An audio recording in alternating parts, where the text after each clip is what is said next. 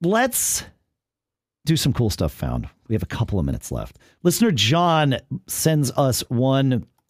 He said the MyRadar app, MyRadar, all one word, capital M, capital R, has a feature that I haven't seen before. And he sent us a screenshot where he says it shows when the high-low temperatures will occur, not just what the high-low temperatures of the day are.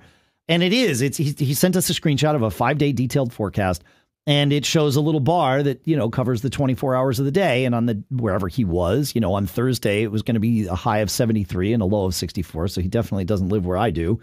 And it showed, that the high was going to be at 1 p.m. and the low was going to be at 11 p.m. That's pretty cool. And, the other days, the same thing.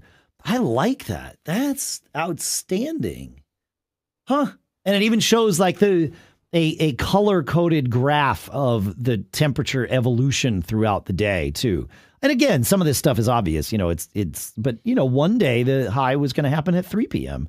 instead of 1 p.m., which is, and depending on where you live, I remember when we were in Texas, the high would generally be about 4 or 5 p.m., not noon, which growing up in New England, I was shocked about it. I was like, wait, I thought the high was always, at noon. I was like, no, not just here, not everywhere. So, yeah. I like it also so it shows one day where the high was 47 and the low was 33.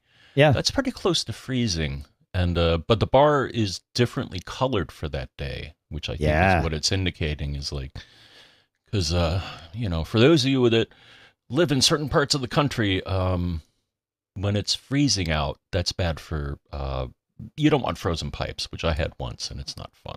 No, you want to make sure your heat's running. That's right. Yes. Yeah.